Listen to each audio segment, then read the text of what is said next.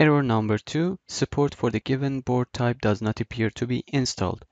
Verify that you have selected the correct card in the HIL initialize block or HIL open function. So you build your model and then connect to Cube.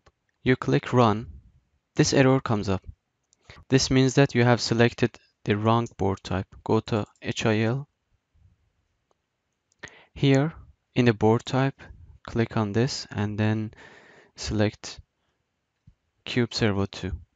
You should see this picture in here. Click OK and then again build model, connect to target and then run. You should see a green light on the cube. Now the error is solved.